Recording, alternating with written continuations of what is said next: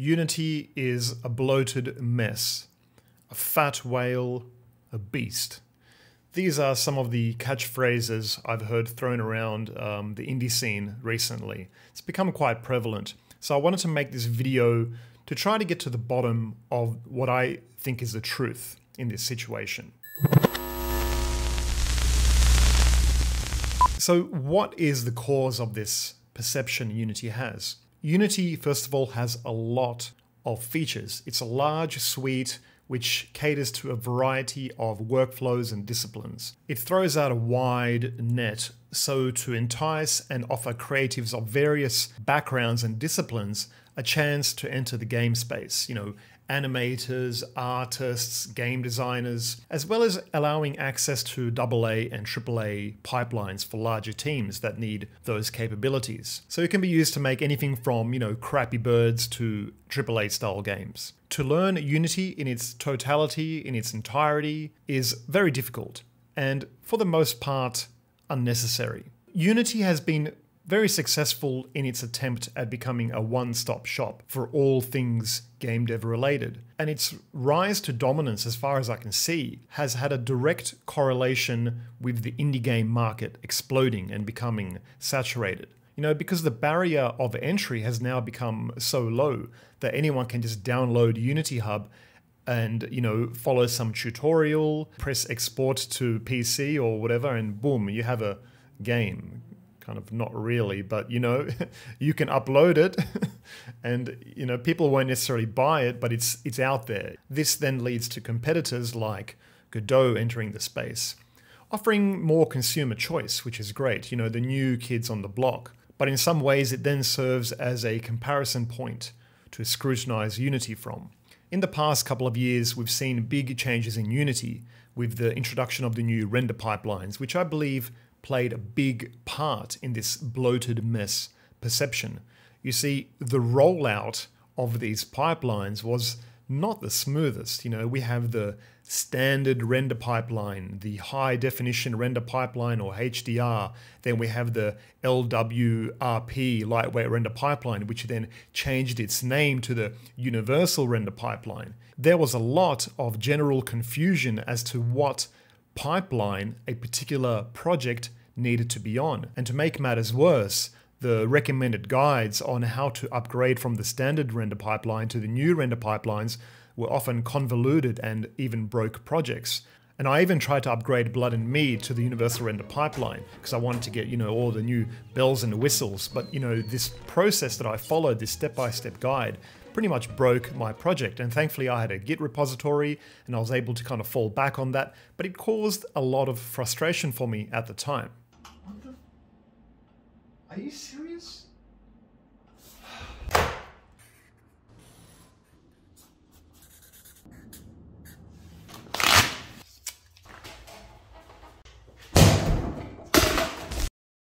It's important to remember back that Unity did not start at this big point it is now. It's been a decade of steady updates which have accumulated to this point. When I started first playing with Unity, which was about 10 years ago now, I think I first opened Unity up, there was no 2D system, there was no shader graph, there was no tile mapping and Cinemachine and no Unity Hub, there was no animation mechanism, and there wasn't even a shuriken particle system. So it was pretty lightweight, although some people still called it bloated because at the time, a lot of game frameworks were merely like a code editor and maybe like a basic GUI for adding certain graphical elements. But for the most part, a lot of stuff was done directly with code, So of course, anything compared to that is going to feel bloated, right? And it's these convenience features that Unity added that add to this reputation of being a bloated mess, because they've added a lot of things that might be useful for one demographic of creator,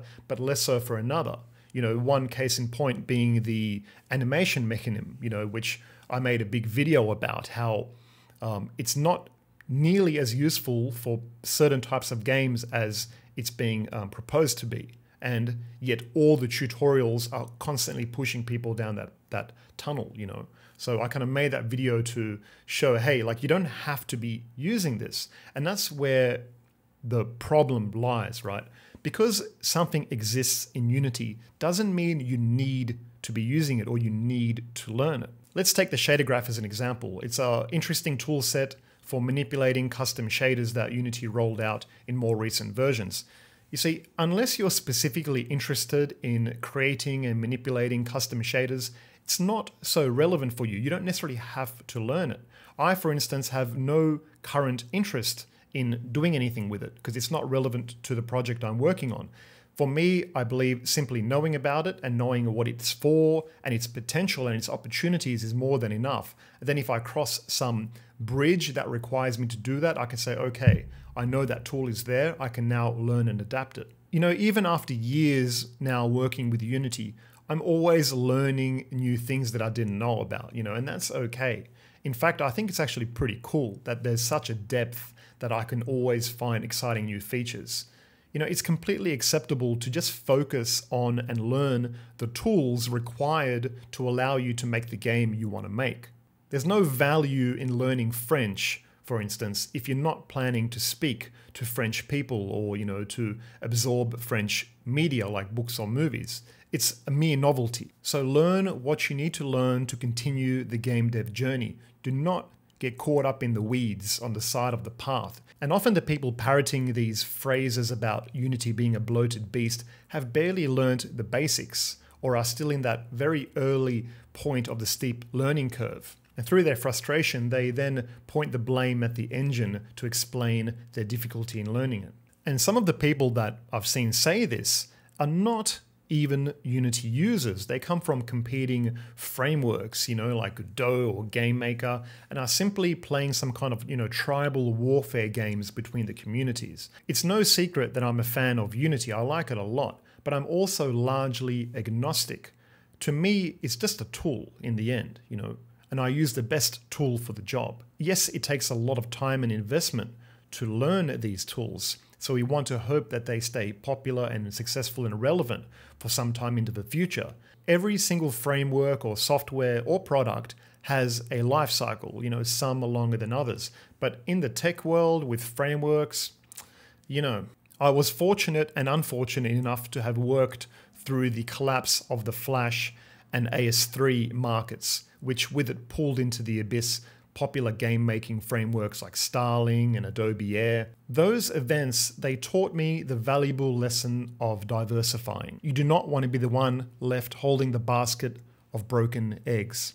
So keep that in mind and try to diversify your skills and just general perception of, other frameworks and whatever. Don't get caught in these framework politics or whatever it is. Unity has become the gateway into the game dev market for many people. And as such, many users don't have a comparison point of the past and how difficult it was to do basically anything.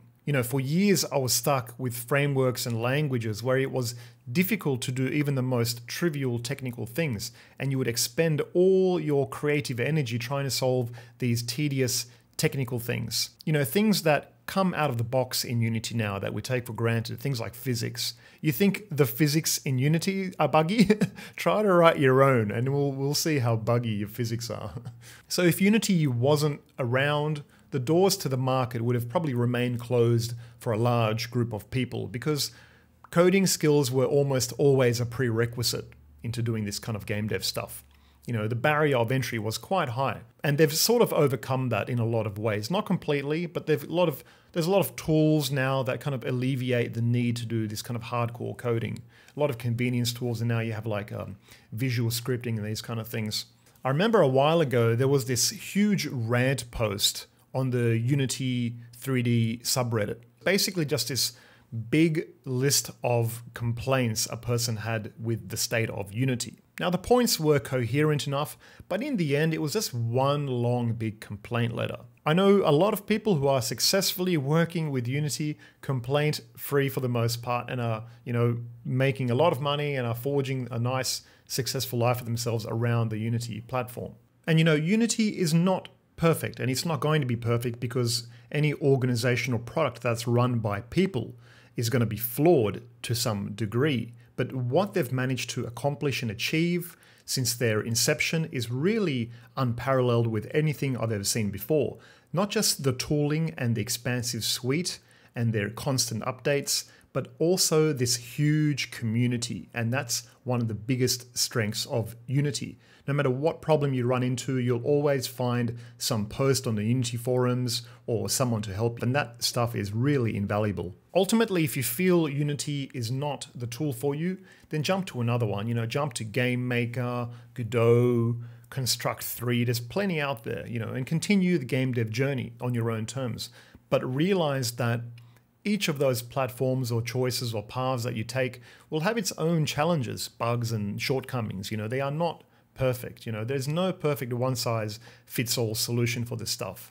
If only life was so simple, right? And at some point, we just need to make a choice and work with what we have and focus on finding happiness through our creative output. You don't want to get tangled up at the starting line and not even be part of the race, which is what is happening to a lot of people, as I can see. So do yourself a favor and stop stressing about the things that can't be changed and get on with things. Complaining will not bring you any closer to finding happiness and success. But working on and finishing a game, now that is a rush. So anyways, guys, thanks for watching. Please do give the video a like if you found it interesting. Make sure you subscribe to the channel if you haven't already, and come visit me on Discord. We have a pretty thriving community there at this point. All right, guys, see you in the next video. Bye.